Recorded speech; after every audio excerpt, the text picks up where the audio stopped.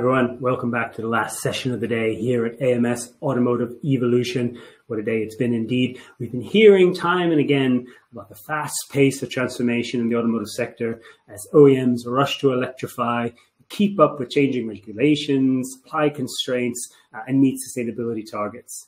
We've heard about battery gigafactories and new EV architectures, for example, from BMW, which require huge capital investments in whether in R&D, tooling, facilities, and equipment. And while these investments and vertical integration are necessary for some OEMs, others are going to be taking a different route, and we'll be turning to new partnerships and methods to innovate and achieve those targets. The commercial vehicle market, for example, is a space where volume and scale for electrification are much harder to achieve. But the road to decarbonize is just as vital and important as for passenger vehicles. In this session, we're going to be talking about those innovations that can support those aims, both with new product ideas and new manufacturing methods. Ree Automotive is a startup focused on developing and manufacturing electric vehicle architectures that help to quickly and simply electrify commercial vehicles. And at the same time, the company is deploying highly modular, automated manufacturing concept that brings a lot of innovation itself and is partnering with a lot of interesting tier ones and manufacturers across the world. Our keynote speaker today recently joined the company and is leading all operations, manufacturing, and expansion for Ree. He has more than 20 years experience in manufacturing and supply chain and engineering, and recently held the role of new product manufacturing, leading the new product and manufacturing group at Tesla. We're so pleased that he's able to join us. I'd like to welcome Josh Tech, Chief Operating Officer at Ree Automotive. Josh, thanks so much for being with us. Thank you, Chris. It's an extreme pleasure to be here today and talk about innovation. In particular, how we manufacture in a smart and innovative way to accelerate adoption of EVs. My pleasure. So Josh, I'm going to put your slides up there. I'm going to hand it over to you. We'll come back for some Q&A at the end. Thank you, Chris. Okay, so for today, we want to focus on the commercial sector. All right, why is this? It's a backbone of our society, and this is the way we lead towards zero emissions. There's a particular challenge, though, in commercial vehicles for the transition to EVs. All right, why is this important? You know, the commercial sector plays a huge role in driving to zero emissions. If you look here, this is an alarming chart. You know, for every commercial vehicle, it's the equivalent of 48 passenger cars, right? And then, of course, on top of that, the commercial sector, it's not slowing down at all, right? So COVID, of course, was a giant push on this. The consumer demands for e-commerce are continue to grow every year, right? COVID did start it, I think, made a push. But when you look at it now, it's become kind of the norm. Like, people aren't going back to brick and mortar. We're continuously ordering off Amazon or other delivery sites. And of course, that every time a delivery is made, it's a commercial vehicle making that delivery. Okay. And then, of course, the on-demand transport, shared mobility services that are rising, and they need to be more cost efficient. You know, more people are using Uber, more people are using Lyft, right? We also need to be able to drive that, you know, delivery. Final mile delivery is going to be a big in the next couple of years, right? These are all industries that are part of the commercial sector. All right. So why has things not been made as much as, you say, passenger cars, right? It's unique, right? The nature of the brand is changing. You know, it's not just the type of car, but the fleet owner, the delivery service, or the passenger shuttle that owns the brand, right? Electric passenger cars are starting to become, you know, really commoditized, where the commercial sector needs, you know, more flexible solutions that can be quickly adapted to each specific use case and lower volumes to be effective. Everything has to be connected, and the importance of data management is greater than ever before for fleet management. And again, it's just so much more than the vehicle. You know, commercial vehicles, unlike passenger cars, require an entire ecosystem to support and make it work. All right, when we look at the ecosystem for commercial EVs, right, it's complex. You know, fleets, you know, comprise of tens and hundreds of vehicles. They all require an appropriate infrastructure, charging points, large quantities of electricity, connection to data, and, you know, management of the fleet itself, and also to the grid. They have unique and precise needs to service the new technology and also manage the data. You know, they have to connect to other vehicles, they have to connect to the cloud, and not to mention evolving technologies such as autonomous driving. Okay. So what does the ecosystem for commercial EVs look like, right? So we need innovation to create these mission-specific vehicles, manufacturing them in a smart and sustainable way and enabling a complete ecosystem for electrification.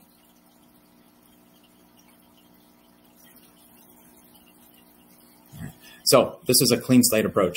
Just building EVs on top of traditional chassis takes a lot of time. Money, and it doesn't provide the flexibility and efficiency needed to electrify commercial EVs quickly. It would be too slow, right?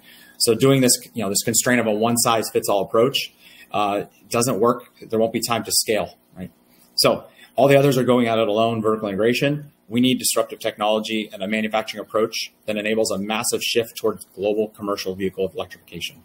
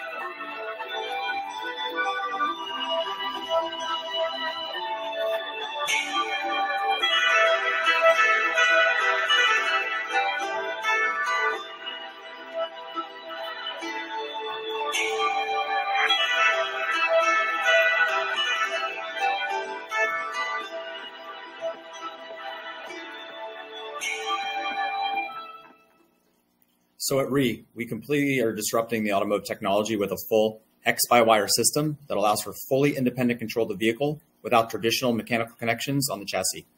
The Ree Corner packs critical vehicle components into a compact module between the chassis and the wheel with drive, brake, and steer-by-wire technology. With just these 4 modules, you now have space for a fully flat platform, which allows for more space for cargo, passengers, and batteries. So each corner is capable of all-wheel drive and all-wheel steer. Each has its own ECU, and that's connected to the central brain of the vehicle. The fully X-by-wire system makes vehicles completely autonomous, driving ready. For an autonomous driving, you have to be by wire. Ree Corner technology makes that fast and easy. So how does this tech benefit commercial fleets? So rethinking the vehicle tech allows us more efficient in terms of space and the steering position, but it's also flexible for vehicle design to specific fleet needs. Right? We can take your vehicle and build the architecture around the need of whatever that product or component that you're carrying. So Ree's platform can be applied to all makes, types, and applications of commercial electric vehicles. It truly makes things flexible for electrification for the entire mobility industry. With mission-specific vehicles that are purpose-built for a particular application, fleets can maximize value by having right-sized and right-functioned vehicles and also get more out of them. So more uptime, carry more to maximize revenue, and data as a service. So this modular approach allows for faster, more cost-effective development and new platforms. So commonality in systems, components allow for more development synergies and overall efficiencies in cost and timing. So how are we supporting this? We have a new manufacturing and a go-to-market approach. Right? To go to market quickly and accelerate electrification, we believe you have to collaborate with the best in the industry. So how are others doing it? Vertical integration takes time, obviously money and resources. This is passed on to the customers in terms of availability to electrify and lack of diverse solutions. Horizontal manufacturing approach, which we are implementing, we partner with cabin and body manufacturers, upfitters, OEMs, and along with a strategically sourced supply chain. This is to complete vehicles in a faster, more efficient time frame and allow us to focus on our technology and bring the other technologies that exist as a complete ecosystem.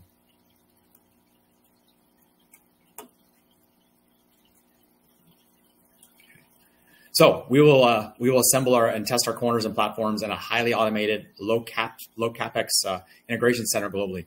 These integration centers, or ICs as we refer to them, are always located near our customers and partners.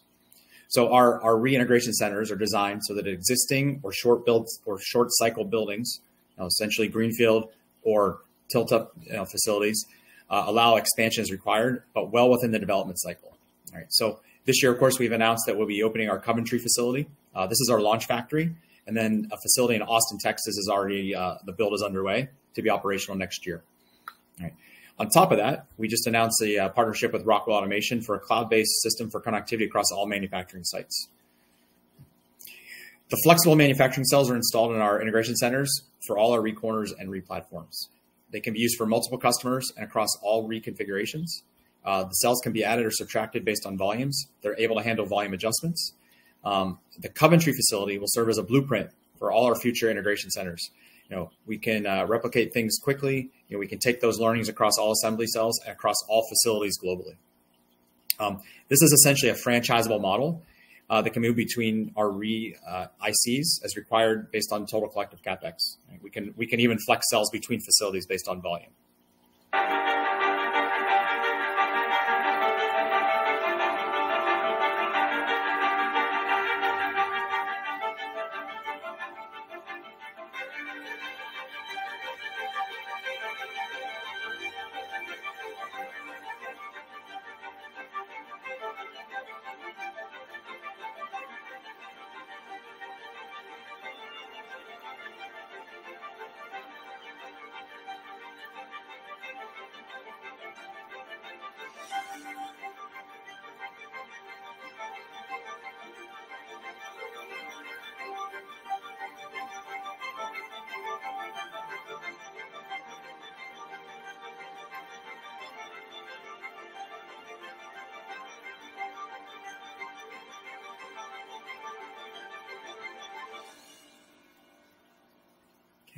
So we've been at this for more than 10 years, creating an innovative technology to help achieve zero emission goals. We're so excited to bring this to market. So stay tuned for the market's first fully drive-by-wire electric van on the road this summer in the US. With that, I'm happy to take any questions. Thanks again, Josh, for that insight. I think the product itself is fascinating. It has very interesting implications for ramping up electrification of commercial vehicles, and Ree's manufacturing approach is, of course, very interesting.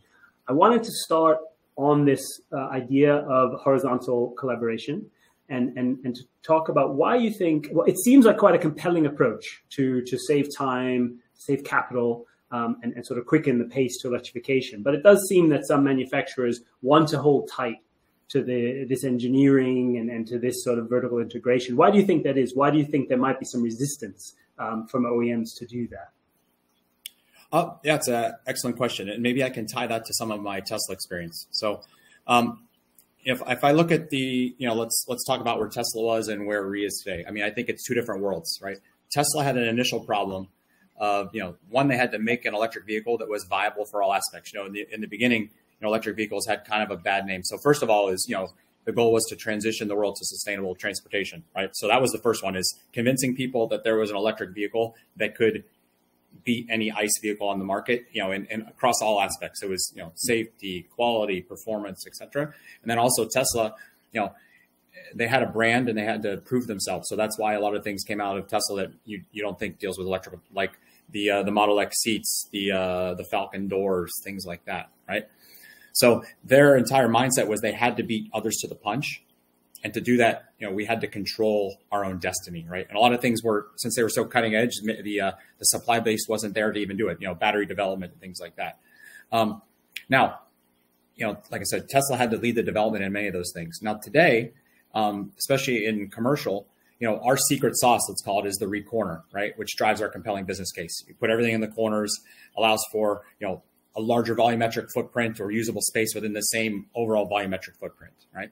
So what we're doing, we focus our energy there while using, basically partners that, like for nowadays, batteries are more commoditized, right? So we don't need to put our resources into batteries. We should be focusing on the Ree corner and how we bring our business and what our compelling business model is, how we adapt that to the vehicles, right? So for us, it's better to, things that are already out there, commoditized, using existing capacity, and use that to drive efficiencies through the value chain. Yes, and of course, you raised Tesla there, where you have experience, but also we know that Tesla took a very vertical integrated approach for exactly the reasons you mentioned. Do you think this clearly gives commercial vehicle manufacturers an opportunity to focus their value add elsewhere, as opposed to, this massive capital investment and engineering. Exactly, right. So as I alluded to, right, instead of spending a lot on capital, right, we can use existing capacity that's in the market due to, one, we're building many different types of vehicles, so they require many different times of investment in lines, right? It's not a one-size-fits-all approach, right? So that's another advantage, is we can adapt to many different vehicle types and look at the capacity to create those components that's existing and bring that in. So it allows us to be much more flexible as well, and allows a lot of concurrent engineering, right? We're not duplicating resources by having engineers at our site that are doing work that can be done by someone else or has already been done by someone else. And we're utilizing that to drive efficiencies again through the value chain. So clearly the focus, as we're talking here, on commercial vehicles. Does this architecture ultimately have applications beyond commercial vehicles into the passenger vehicle space, for example? I mean, we feel the Ree corner is completely flexible, right? The advantage today is it brings that flexibility. In particular, if you look now, like cars are almost becoming a commodity, right? But to transition the rest of the mobility sector to electrification, we needed something more flexible, is where the Ree corner technology really comes into play. Could it be used on a vehicle? Of course it could be, but we're looking at where is the market now and where the market needs, and we're focusing on that. Especially, like I said, part of the Ree corner is, we get everything out in the corners.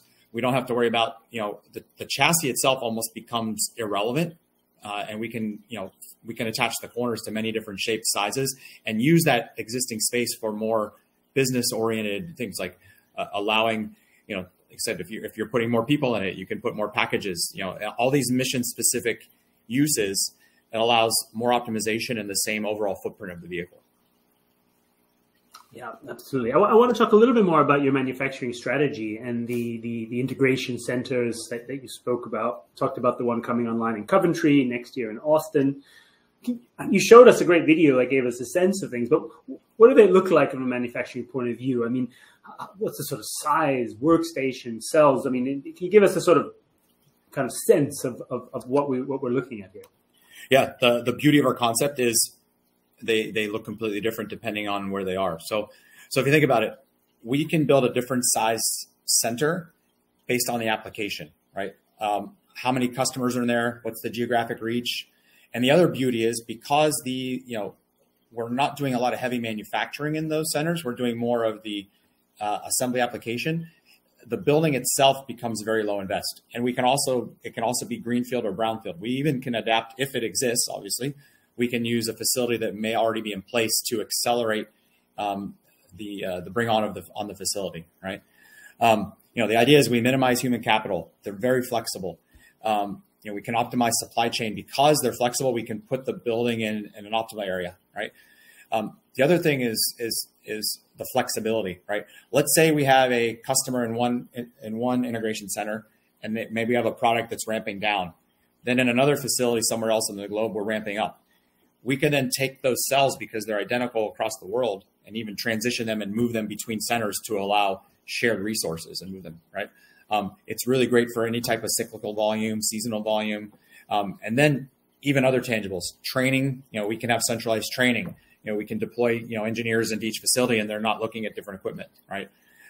Reporting, everything we bring from the line, from the MES systems, right? From the data from the line, it's centralized. We can now look at that as a global amount of data and use that to improve the different facilities around the world.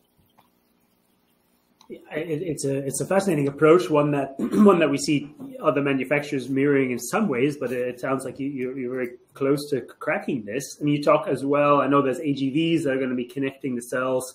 Are you looking at quite fast cycle times? I mean, a high efficiency. How does that sort of compare when we look at in comparison to more traditional manufacturing? In terms of the AGVs? Yeah, like in terms of the efficiencies that they might bring in terms of labor, cycle times, etc.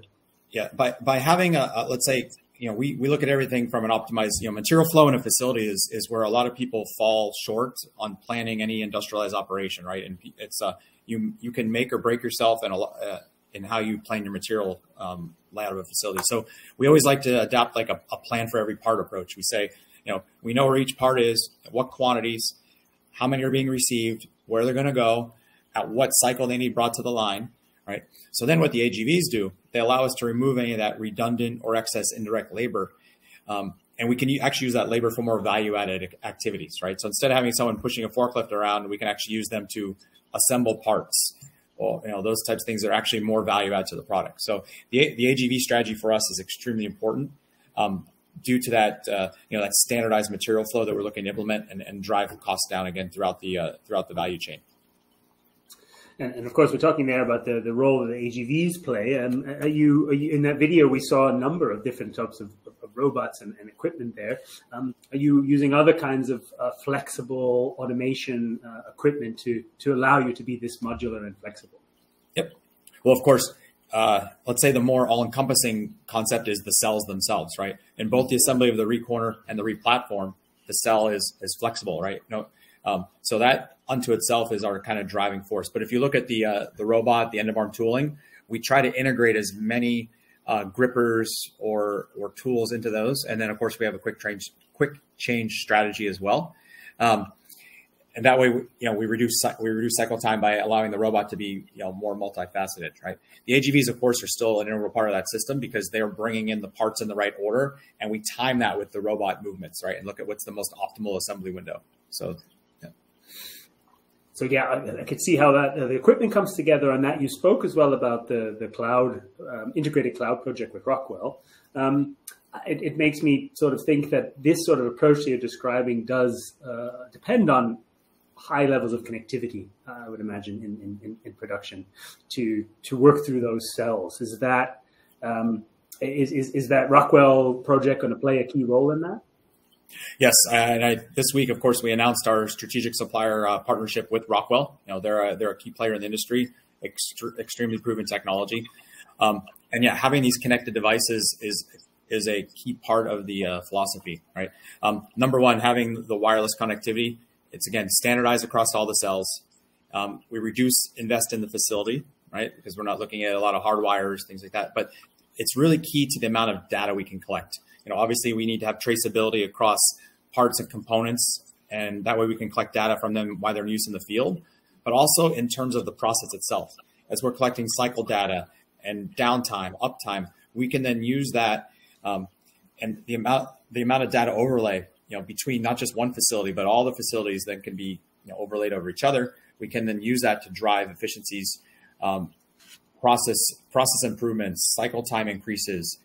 We can look at failures that are redundant and understand what's causing them to eliminate them. And the more data we collect, obviously, the larger the sample set is, and we can really use it to drive that. And then, of course, since everything is standardized, as we resolve one issue, we can then immediately deploy that to the ICs around the country and around the world. So obviously, data, the backbone in many ways of this approach. Coming back to the point about horizontal collaboration. Now, that's obviously the approach you're taking with your customers. Is it approach in a way that you're also taking in your own operations and manufacturing, whether with kind of particular automation experts to co-create and, if you like, co-design this approach to manufacturing? Yeah, that is also correct. I mean, we have an extremely capable advanced manufacturing engineering team, but we rely on partners as well that also have experience in the area, and we can bounce ideas off each other and come up with the best solution. So again, it's always important not to reinvent the wheel. We want to reinvent the wheel as a company ourselves, of course, but that's where we want to focus our brain power at. So we do focus with highly capable automation partners that are bringing their years of knowledge and support into creating these cells as we drive forward. Well, clearly those partnerships in manufacturing and in development and software and data will play a key role for Ree's approach, which is encouraging to hear. And it's such a fascinating approach. We're really excited that we had an opportunity to talk in more detail, both about this technology, the partnerships that you're making with OEMs around the world, and your manufacturing approach. Josh, I really want to thank you for the time that you've given us and this insight. Any other questions that we have from our audience, we'd be happy to share with you and the team, and we could follow up and connect more, and of course cover that across AMS channels. But thank you so much for all of this. Thanks, Chris. It was a pleasure. Thank you. Great, and thanks again to our audience for a great day. We're gonna wrap up this session, but we'll be coming right back to you for an overview of what's happened. Thanks again to Josh, and we'll see you real soon.